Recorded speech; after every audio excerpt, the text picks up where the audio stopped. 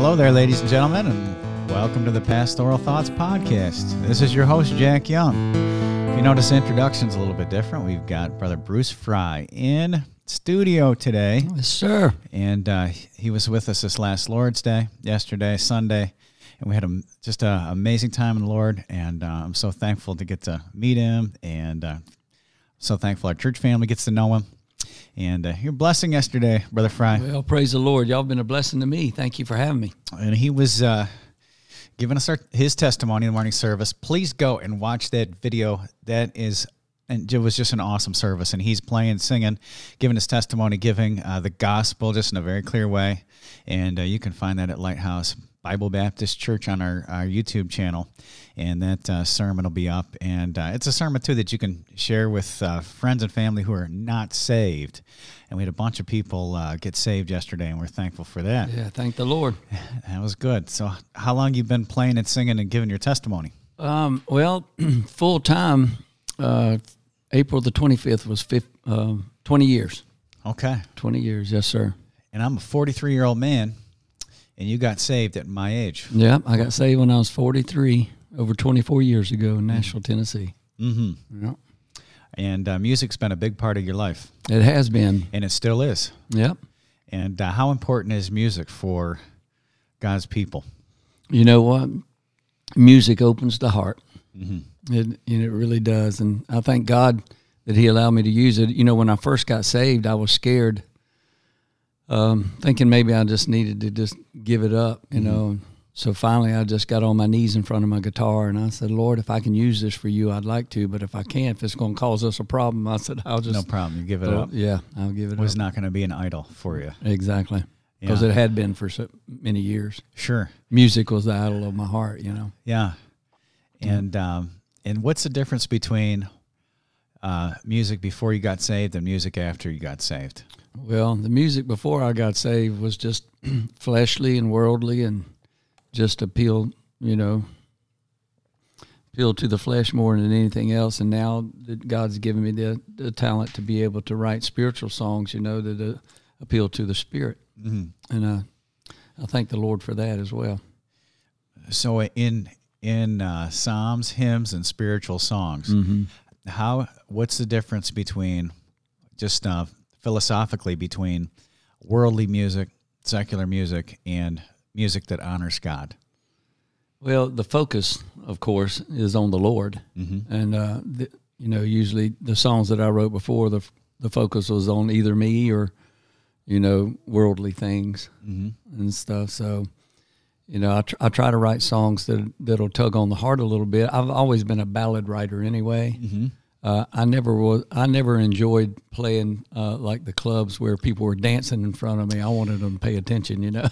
And you enjoyed the story of a song. And you were a country musician. Mm-hmm. And country music has a lot of storyline to it. Exactly. Yeah.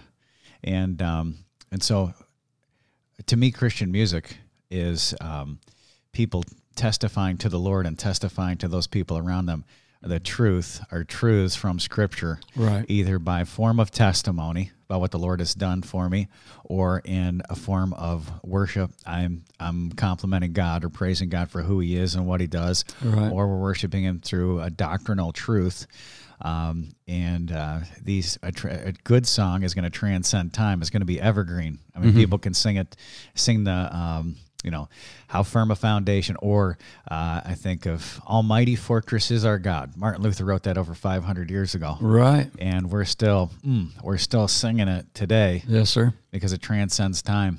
Mm-hmm. Yeah. Yeah, the neat thing about music is that, there's no new thing under the sun, so it's really hard to write something that somebody else hadn't already done or whatever. But, I had some music in my head one time, and I didn't have any words. So I opened up my Bible, started reading and praying, and then I realized every word I needed was right there. Mm-hmm. And I wrote a song called God's Word, and it's all Scripture. Yeah. And it's kind of like a salvation song, because I had prayed. I said, Lord, I would really like to write a song where there'd be enough Scripture in it to where people could hear it and get saved. There was a man, perhaps you know who he is, and I apologize to the audience for not knowing who this guy is, but when I first got saved, I somehow came across his CD, or I had a tape, and then I actually ordered CDs from him, and he sings nothing but Scripture songs. and it's with his guitar. And he didn't get saved until later on in his life. And he says, since I was older when I got saved, I had a hard time memorizing scripture. And so he put all the scripture to song, and it's beautiful. Right. You know who it is? I do not. Oh, okay. Yeah. I can't remember this guy. And well, first thing that goes to memory is hard to recall that second thing for me. So. Yeah. You know? Yeah, that's funny. But yeah, so a scripture song. You want to play it for us? Oh, yeah, I can do that. For by grace are you saved through faith, and that not of yourself. It is the gift of God, not of works, lest any man should boast. For all have sinned and come short of the glory of God. There is none righteous, no, not one. The wages of sin is death, but the gift of God is eternal life through Jesus Christ our Lord. Jesus saith unto him, I am the way, the truth, and the life. No man cometh unto the Father but by me. For God so loved the world that he gave his only begotten Son, that whosoever believeth in him should not perish but have everlasting life. I say unto thee, except a man be born again, he cannot see the kingdom of God. And come unto me, all ye that labor and are heavy laden, and I will give you rest. Jesus saith unto him, I am the way, the truth, and the life. No man cometh unto the Father but by me. For whosoever shall call upon the name of the Lord shall be saved.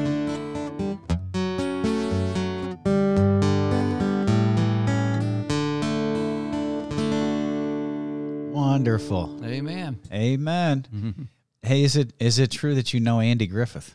I did. I got to meet Andy Griffith on the Matlock television show, and I did that with him, yeah. And did you get to sing with him at all? No, didn't get to sing with him. You know, we were shooting a scene that day. My band and I were in the background. They were eating lunch, and we were kind of playing in the background. But every break he had, he kept walking over there and talking to us. Hey, what chord is that you're playing? This and that and stuff. The director kept going, Andrew, get back over here, you know. And you could tell he was the boss. He said, I'll be there in a minute. So, yeah, he was pretty cool. How about Hank Williams Jr.? You know him? Yes, I do. He's on the front of your track. Yeah, he is. Tell us a little bit about that. Okay. Well, I was in a club one night in downtown Nashville, Tennessee, called Skull's Rainbow Club, and it's kind of one of those clubs, like all clubs are in Nashville. Everybody wants to get on stage and sing and be seen and heard, and so when you go in, you put your name on a list, and when they call your name, you get up and sing a song and go sit down and listen to somebody else or whatever.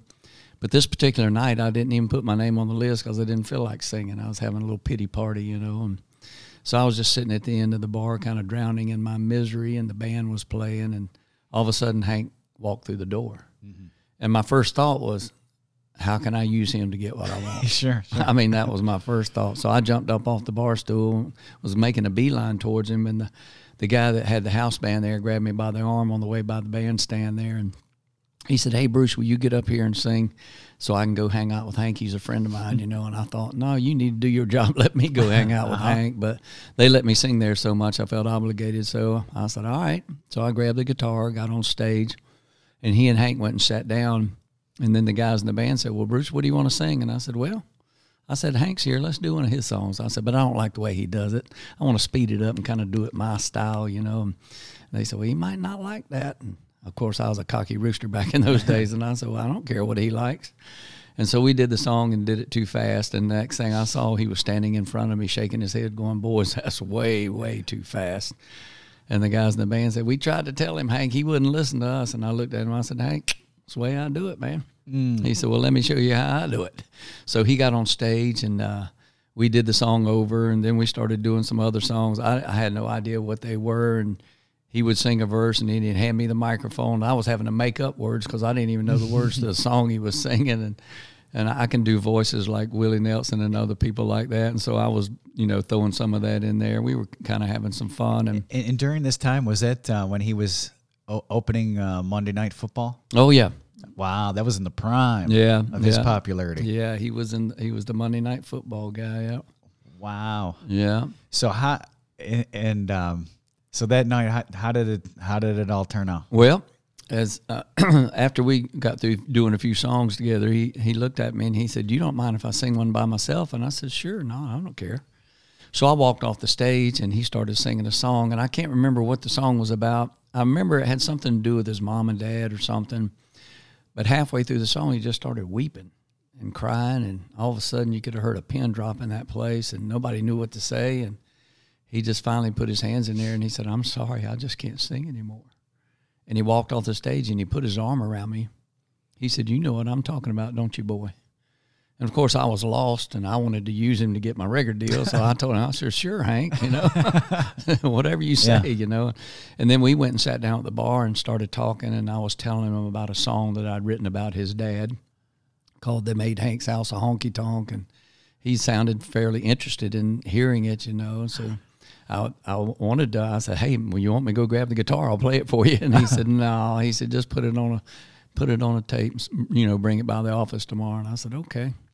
So which I did that. But the whole time I talked to him, I just watched the tears stream down his face. And it was one of those things that I never forgot. Yeah. And so what kind of impression was that making on you? Because he was really where you wanted to be in life. Exactly. And, you know, my first thought, when I saw him crying on the stage, I thought, man, he's got everything I've dreamed about since I was a kid, and he's just as miserable as I am. And it's almost like the Lord was showing me, Bruce, you can have all of this, and you're still going to be miserable. Mm-hmm. You know, what shall it profit a man they gain the whole world and lose his own soul? Yeah. So that, you know, it was one of those things that was in the back of my mind. Yeah. And that was probably about 4 years before I got saved when I met him. Yeah. Let's circle back around to Hank Williams Jr., but you have got to rub shoulders with a lot of famous people. Yes, you're talking about singing with Mary from Peter, Paul, and Mary. Right. And you told Mary your favorite song that they did? Oh, man, what a mistake that was. Oh, it was awful. Yeah, we were sharing a dressing room together, and we were doing this club in downtown Washington, D.C. in Georgetown. And I'd been there with her 3 days and hadn't really talked to her that much. And I said, man, I need to say something to this lady. And so I told her, I said, look, I've really enjoyed opening the show for you these past few days. And I said, but you hadn't played my favorite song. And she said, what is that, Bruce? And I said, California Dreamin'. And she said, Bruce, that was the Mamas and the Papas. And, oh, man, I felt like an idiot, man. So, yeah, that is very funny. Yeah. And for those who don't know, the Mamas and the Papas were CIA assets. At least I read that in a book one time. Oh, is that right? Oh, yeah. During the 60s. Yeah. But anyway, you met a lot of these famous people, rubbed shoulders with them. and they were your heroes, your models, your mentors. I mean, I used to have Elvis Presley's poster up on know, my bed and stuff. You know, that's what I wanted to be the next Elvis Presley. Yeah, and they were the goal. Yep. They were the dream. Yeah, they were the idols in your life. Yes, but yet when you rubbed shoulders with them, they were as empty as you were. Yeah, and you know, most of as we were talking earlier, I said most of the people that I met that were stars were fairly nice people, very kind and stuff. Some of them, you know, had a little big head, but I did too, you know. Sure. With what little stardom I had, I was full of myself, you know. But for the most part, they were pretty nice people and stuff. But a lot of times it was the people that worked for them that thought they were the hot stuff, you know. Yeah, yeah.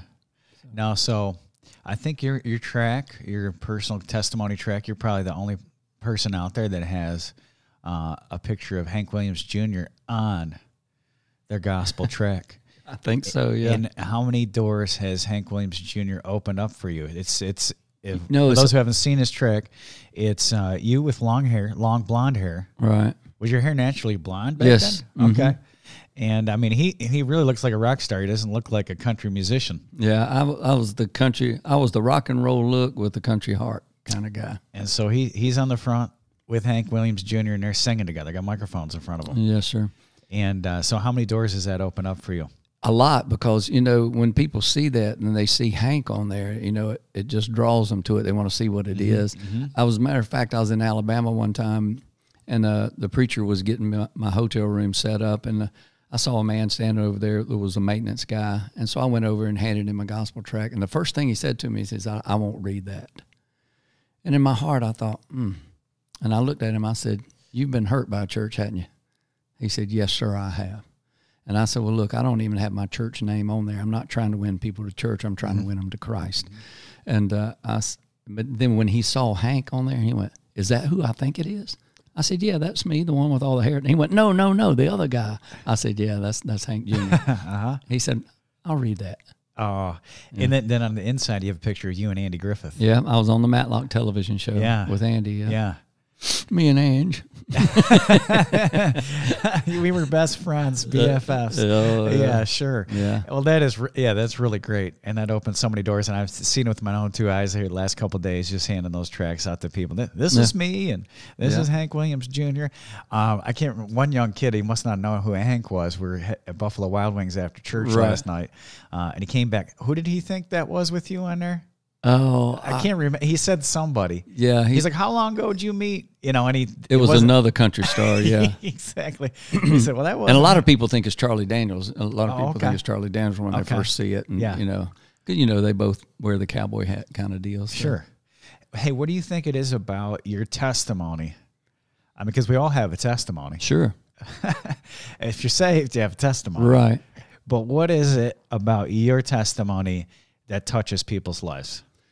Well, I think one thing about it is because I talk about when I was a kid that my mother shared a gospel tract with me. She thought it was time I joined the church, and I read the tract, got emotional, and the preacher came by our house, and they said I prayed a prayer. I don't remember doing that, but you know, I prayed the prayer, got baptized, and joined the church, but I didn't get saved, and I think that's a part of it. I think there's a lot of people who have prayed prayers and they're trusting in the prayer instead of trusting in the one they're praying to, the Lord Jesus Christ. And so they have a false profession of faith like I did. Yeah. Because I honestly... Me as well. Yeah. I honestly thought that if something happened to me that I was going to heaven because I prayed the prayer, got baptized, and joined the church. So my trust was misplaced. And intellectually, you assented to all the doctrine of the gospel. Oh, yeah. I believe that Jesus lived. I believe he died. I believe he rose from the dead. I believed Bible all is that. The word of God. Yeah. Yeah. I believed all that in my head. I never questioned that. Yeah, me too. Never questioned that. But the thing about it was that like my band members and I would go and eat dinner before our show, and they knew I was going to pray for the meal because I was spiritual, you know. But my prayers were so wicked, I didn't know it. Because I would say, God, thank you for this food, and me and the boys are going to be partying tonight, you know, drinking, and watch out after us. So you're like Ricky Bobby, you know, praying before the race? Oh, I've never seen that movie. But yeah, I was asking God to overlook my sin, you know, and he can't do that. And but I didn't know any better. I was just lost. And then when I was in Nashville, when God started dealing with my heart, and I started reading the Bible, he started I started realizing, man, I need to change some stuff, man. I'm going in the wrong direction. And of course, I still wanted to get my record deal, but I thought if I could just clean up. God would reward you for that. Exactly. Then he would let me get my record deal and get everything I dreamed about since I was a kid, you know? Yeah. Now my theory is that if you're raised in a Christian home, the most people are upholders of the family standard. So Right. if you're up in the Bible Belt too, I mean, it's Jesus, NASCAR, Budweiser. You know, that's kind of like how it goes. Maybe not in that order, Right. but culturally, if you're raised in a Christian home, you're going to be intellectually Christian. And then also, I think in a good Baptist church, like going forward and getting saved, you know, you have to do that at some time and go forward and say the prayer and then get baptized afterwards. I mean, my kids know this. I mean, they've known it from when they were young. And so I'm trying to, you know, you try to be very spiritually sensitive, Right. to whether, you know, I know I'm bigger than my kids. If I can make them pray, Right. you know, Exactly. and so I would think the natural pathway for most kids, not everybody's going to be a black sheep. Right. Some kid might rebel and say, "I don't believe in Jesus," but the average child in your household is going to uphold, you know, Jesus is my God, and the Bible's the Word of God, and have an intellectual understanding, and they might even be in church and attend church because that's their community. Right. And a good citizen, you know, is a good part of their community. Mm-hmm. And so you can have a lot of people that are going to church faithfully. They can do it in the flesh and intellectually assent to everything the preacher's saying. Right. And know it's right, but in their spirit, they're lost. Yep. And that's where I was. I mean, if you'd have asked me if I was a Christian, and as a matter of fact, I did a radio interview like this one time, and the girl was asking me all kind of questions, and just out of the blue, she said, "Are you a Christian?" I said, "Yes, I am." Sure.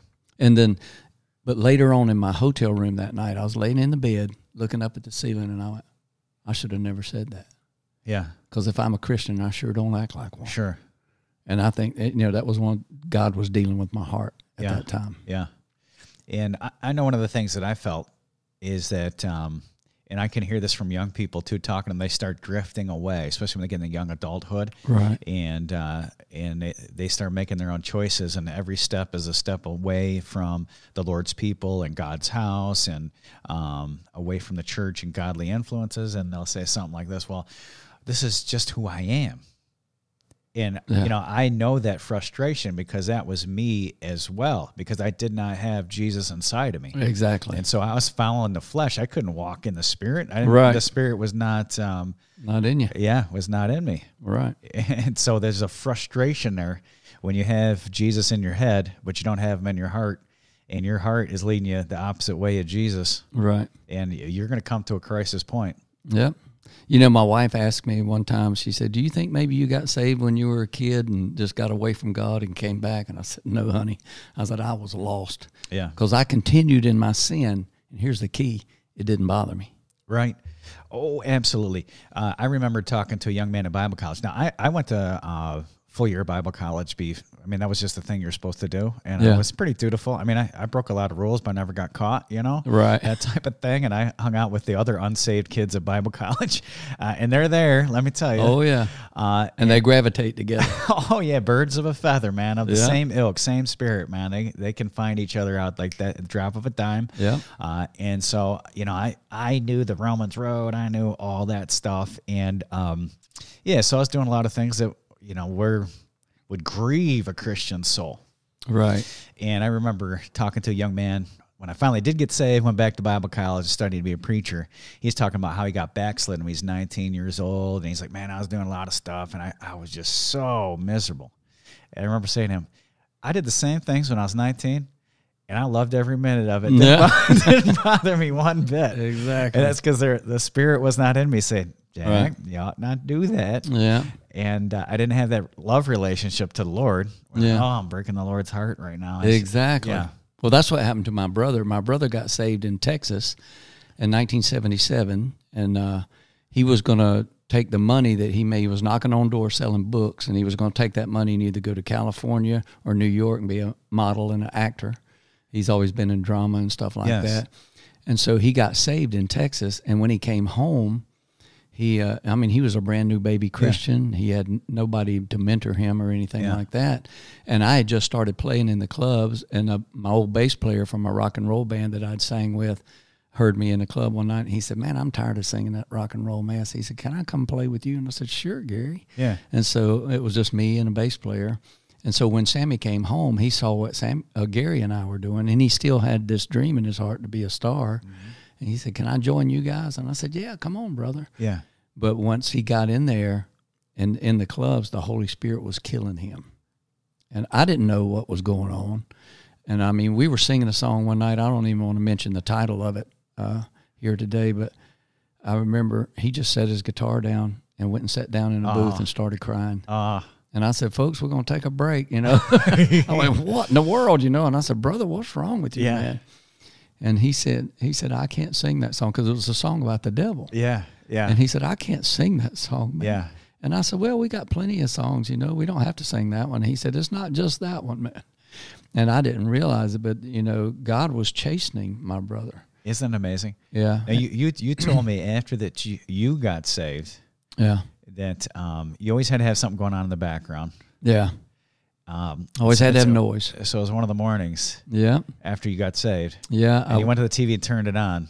Yep. And MTV was on, and the Rolling Stones video came on. And I remember looking at it going, "Wow, that looks like hell." I said, "How could I have ever watched that?" But I realize now, you know, Satan is blind to the minds of them which believe not. Absolutely. Now, so I loved rock music before I got saved. I mean, that was my religion. I really thought that it had the answers for all life. I mean, look how stupid you know you are before you come to Christ. Exactly. But man, when I got saved, all of a sudden I started hearing lyrics and stuff. I think, good grief, that's talking about demonic possession, or you know, I hearing these, and I never clicked before. Yeah, I didn't have any comprehension, you know, good or bad, about different things that were being said and different, different spiritual things. And so the Lord opens up your eyes. Yes, He removes those scales. Yeah, yeah. What was it about you and your brother that really drove you into entertainment? You know, I could sing even when I was a little kid. I remember my third grade class. I had got a 45 record of Puff the Magic Dragon, which I didn't know was about smoking pot. I had no idea. You know, at that time in my life. We do have a bearded dragon at home. Yeah, and its name is Puff. Oh. I'll have to show you Puff later. Okay. But that was my wife's doing. She must have a background in that song or whatever. Yeah. Yeah. So I learned, you know, I listened to that song over and over and learned all the words, and so I brought it to school with me. And I told my third grade teacher, I said, "Look, I really like this song, and I've learned how to sing it, and I want to sing it before the class." And she said, "Are you serious?" I said, "Yes, I really want to sing it." Wow. And so she said, "Okay." Yeah. And so, you know, she put it on the record player, and I got up and sang Puff the Magic Dragon to my third grade class. It was my first gig, you know. First concert, yeah. Man. And then I tried in the seventh grade, I wanted to join the choir, or what do they call it, the chorus, the ensemble or whatever. And they said that my voice didn't project enough. Yeah. You know, and so I went, okay. And then I got, my brother got a guitar for Christmas, and I got a snare drum and a cymbal. And then we played for my mother's card party. You know, they played canasta and stuff like that on Tuesday nights, and so we played a couple of songs for them, you know. And then I got a full drum set. I started a band called the Outer Limits in the seventh grade. That sounds cool. Yeah, and we knew 3 songs, man. And we played 3 songs over and over all night long, because that's all we knew. Yeah. You know. Yeah. And but then I realized really quickly I couldn't play the drums and sing at the same time, and I wanted to be out front where everybody could see me, because I was full of myself, you know. And so I got rid of my drum set, and my brother gave me his old guitar because he got a new one, and I started playing the guitar in high school. Yeah. And your brother was a musician as well. Yes. And also on top of that, you both are very into boxing. Now, my younger brother was in the boxing. Oh, your younger brother. Yeah, my younger brother, Dale. He essentially went pro. Yes, he is a former 2-time world lightweight kickboxing champion. Does a lot of stunts in the movies and stuff like that. Yeah, and he's been in movies. Oh, so he's an entertainer as well. Yeah, absolutely. So tell the folks what movies, some of the movies and movie stars he's been on. Well, he's done stunts on the Matlock television show. He's done the Steven Seagal movies, yeah, right? Well, Jean-Claude Van Damme. Oh, okay. He and I both were in a movie called Cyborg together with Jean-Claude. And tell the folks your acting role. Oh, my acting role was that I came running around this fireplace in slow motion, and then Jean-Claude came running behind me and shot me in the neck. I went, and fell. And that was my scene. That was my big star. That's your claim to fame. My claim to fame, yeah. But Dale, when I got that part in that movie, because I was playing clubs down in Wilmington, North Carolina, and they were doing a lot of filming down there. That's where they filmed the Matlock show and stuff. And so all these movie people were coming to my shows, and I was meeting these people, and I met the stunt coordinator, and he's the one that invited me to come down, and said, and maybe if you know, he said, have you ever boxed? And I said, yeah. He said, he asked me if I'd ever fought before, and I said, yeah, I've done some boxing. And he said, well, we're looking for people that know how to do that. Yeah. So I went down there and got a little bit part in there, really didn't do any fighting or anything, just got shot in the neck, Yeah. But then, so when I was talking to the director, I told him about my brother being a world lightweight kickboxing champ, and he said, you're kidding me. He said, could you call him? So I called Dale, gave him the phone. Next thing you know, they gave Dale a trailer with his name on the side of it, and he got a big part in the movie. And from there, that's where his stunt career started. And he does refereeing now. So how many kids are in the family? Three brothers. So out of Sammy, three Bruce, brothers, all three really were drawn to entertainment. Yeah. Yeah. Yeah. And what was it about the dynamics of your family that just really drove you guys to? I don't know. Well, our do mother, other things besides working working for the man, Well, our mother was the hardest working woman in the world. She worked at a bank. And she raised us three boys because my dad was a truck driver. He was gone all the time. And she always told us, whatever you're going to do, she said, do it with all your heart. And whatever you decide to do, I'll back you 100%. And she said, but don't ever do anything halfway. Yeah. And she was really instrumental in teaching us. I mean, because my mom, she was a little bitty thing, about 4 feet tall. When she said jump, we jump. Well, and it's amazing for a lady to tell, which is... most of the time it's a father's role in the family to push the boys out into the world. Right. But your mother really had that spirit. Hey, you put your mind to something, you work really, really hard, and you can do anything you set your mind to. And so that was her mantra for you guys. And she'd go hear my brother Sammy preach. She'd come hear me sing. She'd go watch Dale fight. She supported us in whatever we decided to do. And so your older brother got saved first. Yes. 1977, Sweetwater, Texas. Oh, so he got saved 77 and you were 98. Yep. He prayed for me for 21 years.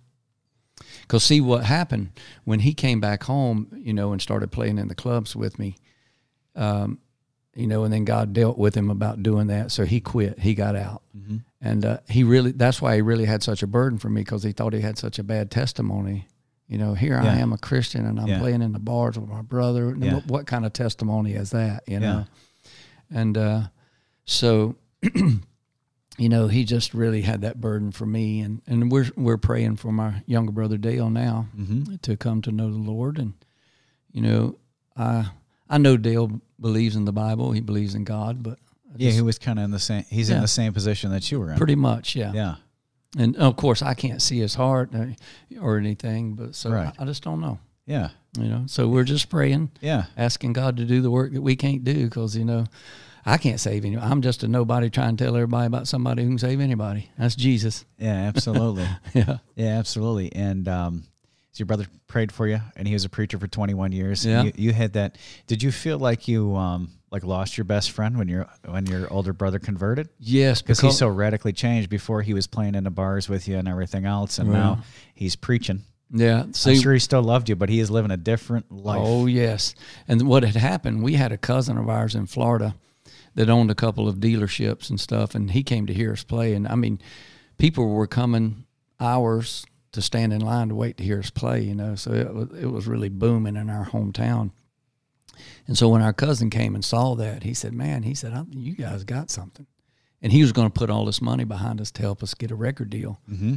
And then when Sammy quit, my bass player quit first. Okay. We went over to practice one day, and Gary said, don't get out of the car. We're not practicing today. And I said, why not? He said, because I'm going to go back with a rock and roll band. You guys got to find you another bass player. And, of course, I was a hothead, so I spun out of the driveway and riding down the road. And I didn't know it, but Sammy had been praying, God, I know I need to get out of this band. I don't want to hurt my brother, but I'm tired of disappointing you. But I don't know how to get out. God, help me. Yeah. That was his answer prayer. When Gary quit, Sammy said, no, if Gary's gone, he said, so am I. So I called my cousin in Florida, and I said, look, Sammy and Gary bailed out on me, but I'm still going to chase this thing. He said, I don't think you can do it by yourself, man. And I said, I'll show you what I can do. And I got mad, hung the phone up. Yeah. Then I moved to Raleigh and put a band together, got an independent record deal with Tone King Records there. And, things were going good, playing in front of thousands of people, making a lot of money, but just wanting more. So I moved to Nashville. You were not happy, and you thought that maybe the next level. The next level would be it. If I could just get that record deal, then everything would be great. Yeah. Yeah. So I moved to Nashville in 1990 pursuing that. Yeah. Yeah. 1990 Nashville, and stuff was hard in Nashville. It was hard in Nashville. Oh man, there's so many people. So there was 1,000 or 10,000 or maybe 100,000 Bruce Fryes in Nashville, all waiting for the record deal. Yeah, the big joke is, I'm in Nashville, I'm going to be a star. Really, what restaurant you working at right now? Yeah, that's so sad. It's kind of like Hollywood. Yeah, every waitress out there is an aspiring movie actress. Exactly. That's got to be tough competition. It is. My boss's son in Oklahoma City, her name is Barbara, and her son was a guitar player and a singer. Same thing, moved to Nashville, and I think he was there for probably 5 years, and tried to make it, and just came back home. She gave me at Christmas. I think everybody in the meat department where I worked got his CD, from Barbara, and the guy. I mean, again, there's tens of thousands of people there. They come and they go, and sad to say that there's people out there waiting for people to come so they can steal their money. Yeah. Yeah. They hey, you give me $250,000, I'll help you get a record deal. And people, mom and dad sell the house trying to help their kid. And make it big. They just get robbed blind. It's an evil town. It is. It's wicked, man. Yeah. And just sweet people. And there's, we talked a little bit about this just in conversation, but there's such a spiritual component to music. Yes.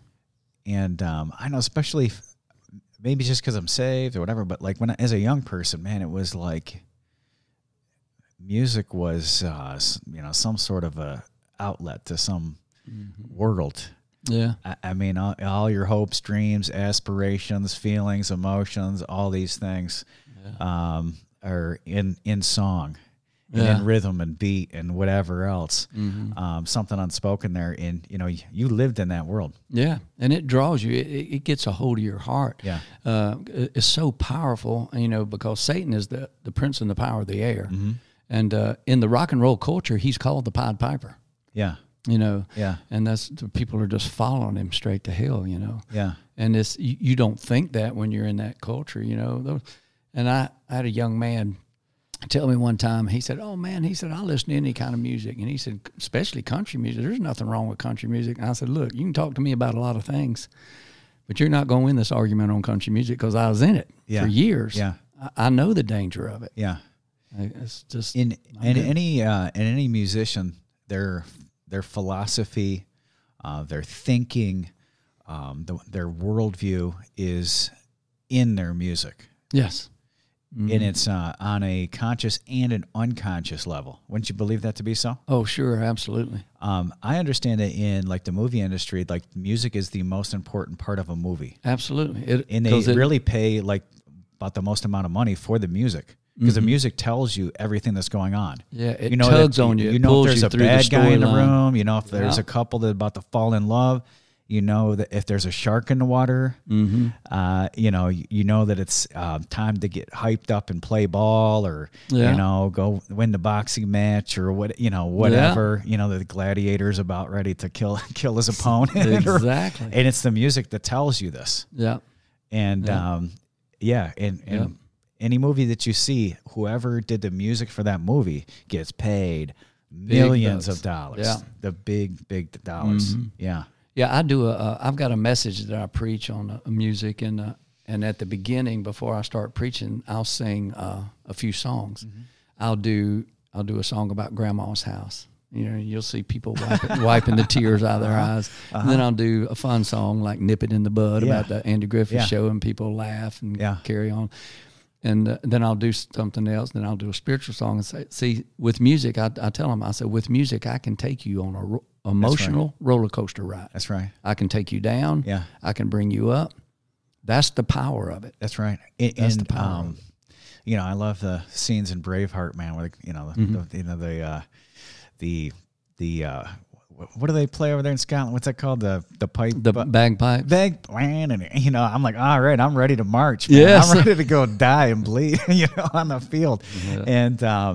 And, you know, even back in the biblical times, I mean, there was the drummers keeping cadence. And they'll tell you today, even, you know, even like, you know, I was at the gym this morning.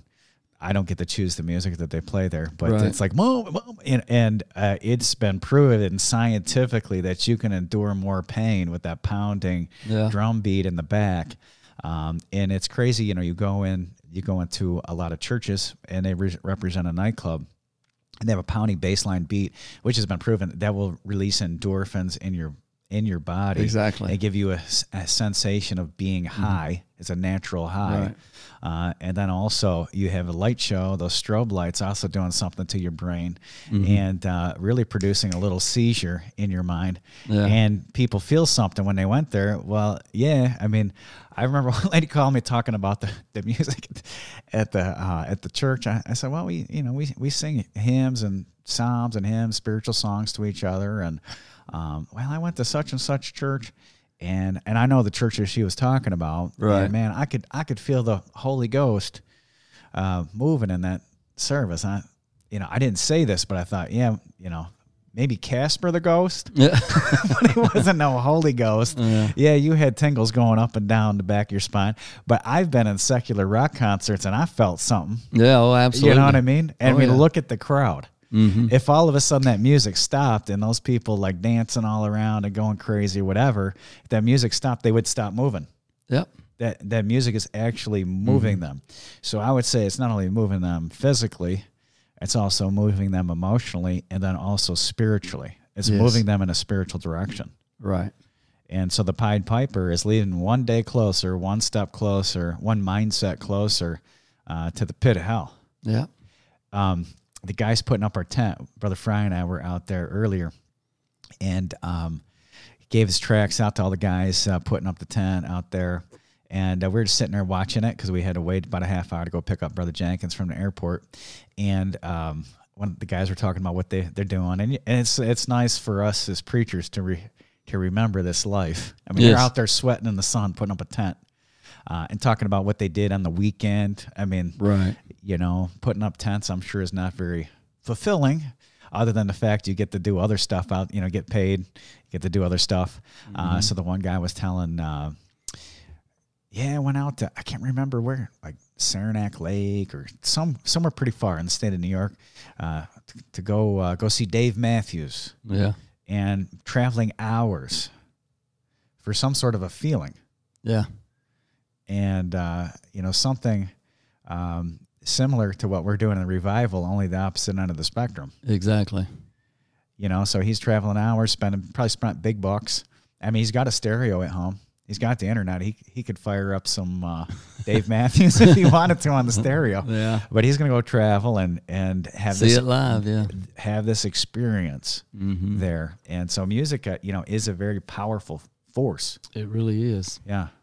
It really is. And when I found out, one of the first times I saw how powerful music was, I won a contest in North Carolina at a radio station, and my prize was to open for the Oak Ridge Boys at Carowinds. Yeah. Over 6,000 people there that day. Yeah.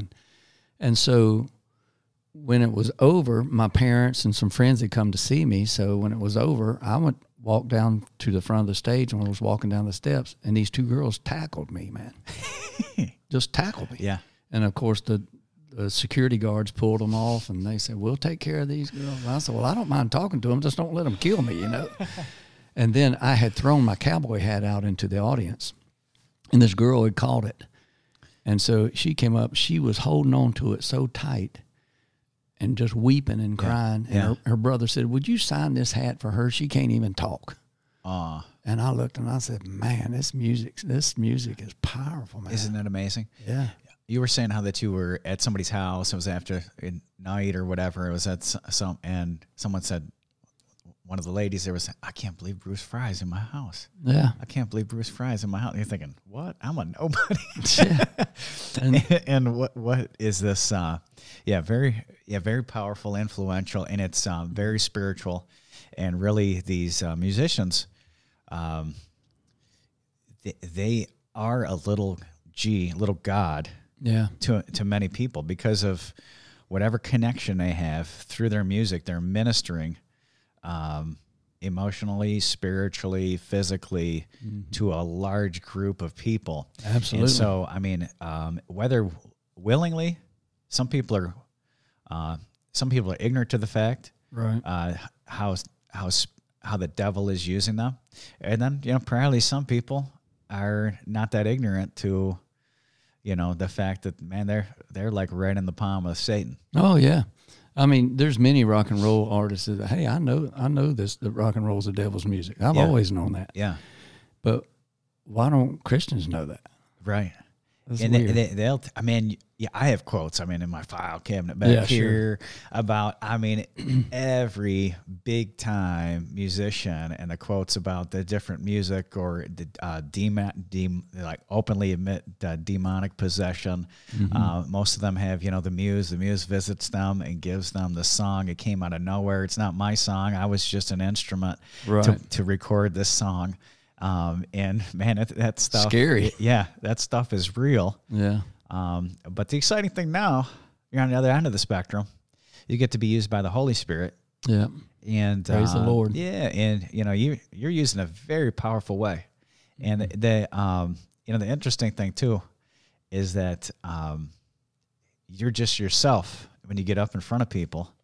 Yeah. And you're not anybody else. Like we have Brother Jenkins. He's doing the preaching, man. He's a camp meeting, barnstorming, stomping, pulpit hitting, and great preacher.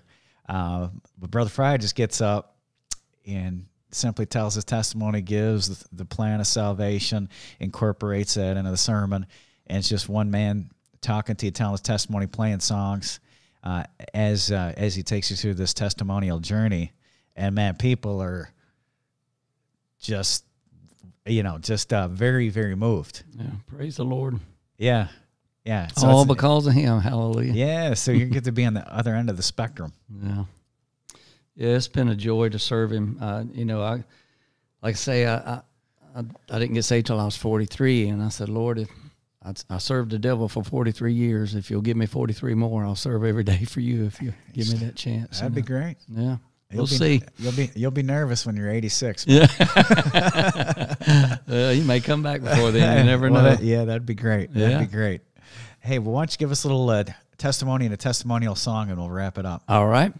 Well, after I moved to Nashville, and I was there for 7 years trying to get my record deal, and struggling, broke and tired, and that's when I went and bought a Bible, and I made a list. I said, I'm going to stop cussing. I'm going to stop drinking. I'm going to stop partying and doing all the bad things, thinking if I clean myself up that I could win favor with God, get my record deal and go to heaven, everything would work out. But I couldn't keep my list, and I was struggling, and the whole time my brother was praying for me during this time as well. And I went to hear him preach one night down in our hometown there in Whispering Pines. The church was in Whispering Pines. It's in Carthage now. And I remember being in the very back of the church, and my brother preached the gospel, and he had an invitation at the end, and he said, if you're here and you're not sure you're going to heaven, he said, why don't you just step out and come down here and let us open the Bible and help you? And I wanted to walk down there, and I wanted to run out of the back of the church, but I just couldn't move. My feet felt like they were nailed to the floor, and of course my hair was hanging in my face. I was weeping and crying, and under my breath I was begging my brother to stop the invitation, just let me go. And then he left the pulpit area and walked down and just was begging people to come to Christ. But the whole time I was saying, Sammy, I can't do that. I'm Bruce Frye. I'm the hometown boy that went to Nashville. Everybody knows my name. I was so full of pride. And finally he realized nobody was coming forward, so he said, we're going to end the service, but if you're here and you're not sure heaven's your home, would you at least raise your hand? Let me pray for you. So my hand shot up in the back of the room, and he saw my hand but didn't see me, prayed for me. And then a week later in my apartment in Nashville, Tennessee, I got saved. I fell on my knees, cried out to God, and I quit trying to keep my list. I just finally told God, I said, I'm a drunk, I'm a drug addict, I can't stop nothing, I can't quit cussing, I can't do nothing. And I said, God, I just need you. And I don't remember all the words I said, but I remember telling him how sorry I was for my sin, and I was so sick of myself, and I was so sick of my sin, and I was tired of it, and I couldn't do anything about it. And I just asked him to forgive me, and it was like a weight was lifted off of me. And then I looked at the clock and it said 12:30, so I reached over and grabbed a pen. I gave my heart and life to Jesus at 12:30 because I didn't want to forget it. And then just told him I'd go anywhere he wanted me to go, do anything he wanted me to do. I said, this is not my life anymore, it's your life. Just surrendered, totally surrendered. Crawled into the bed, crying. And I remember I looked up to heaven and I said, God, I hope I said all the right words to you. But I realize now it's not the words you say that save you, but the intent of your heart as you pray. And so I got saved that night, and then I called my brother and told him what I had done. And he said when he hung the phone up, he ran around the house and screamed and yelled and fell on his face and thanked God and got up and took another lap. He said I had a Baptist fit. Amen. And he called me back and he said, when are you coming back to North Carolina? And I said, well, I planned on coming back this weekend.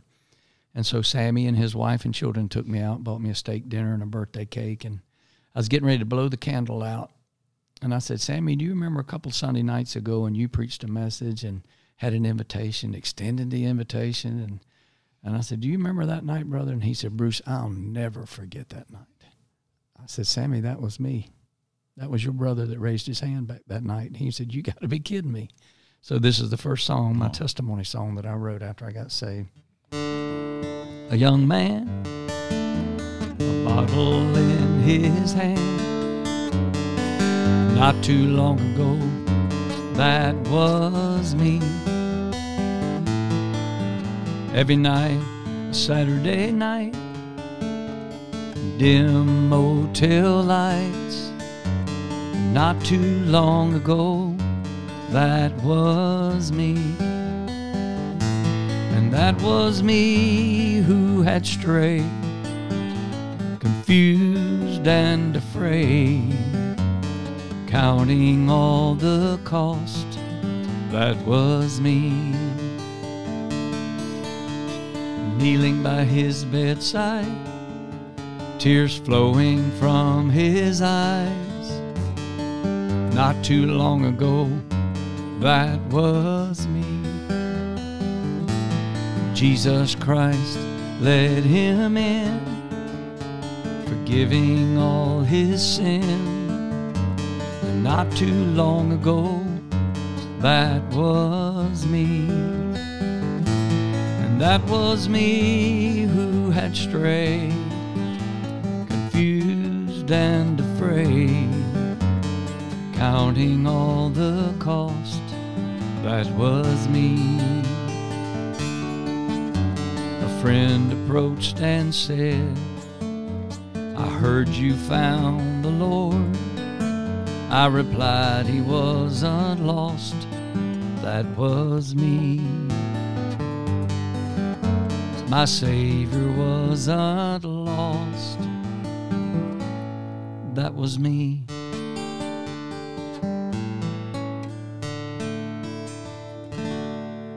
Amen. Amen. Beautiful, beautiful Praise song. the Lord. Brother Frye, where can people find your music at? They can go on my website, brucefrye.com, and you can order CDs there, or you can download from my website there. Amen. Yeah. And if you're a preacher out there listening, you would be crazy not to have Brother Frye to your church. You're very kind, brother. Thank you. I'm dead serious. I'm not an evangelist, so I don't exaggerate. Gotcha. But yesterday, man, was like in one of the top 10 of all-time service. I've been in church my whole life, and praise the Lord used you in a great way. And I know our people loved you yesterday. We were joking with Brother Jenkins on the way in, and he finished before I got to go to the punchline. He said, how did Brother Frye do yesterday? Brother Frye sitting in the back seat, and Brother Jenkins, I said, well, he did so good. He said, let me guess. He says, I'm going to do the singing, and he's going to do the preaching. And he said, yeah, I was planning on landing that on Brother Jenkins, but he knew what was up. And so dear friend. We appreciate you, and God bless you, Brother Frye. Thanks for being on. Yes, sir. Thank you so much for watching or listening to the Pastoral Thoughts podcast. We'd love to hear from you. Please reach out to us at pastorthoughtsmail@gmail.com. Also, if you want to check out more about our ministry here, you can visit pastorjack.org. I do have a blog that I do write. I'd love to have you as one of my subscribers there. Also, if you enjoyed this video, please like, subscribe, and share. We'd love to hear from you. Thanks again for listening. God bless you.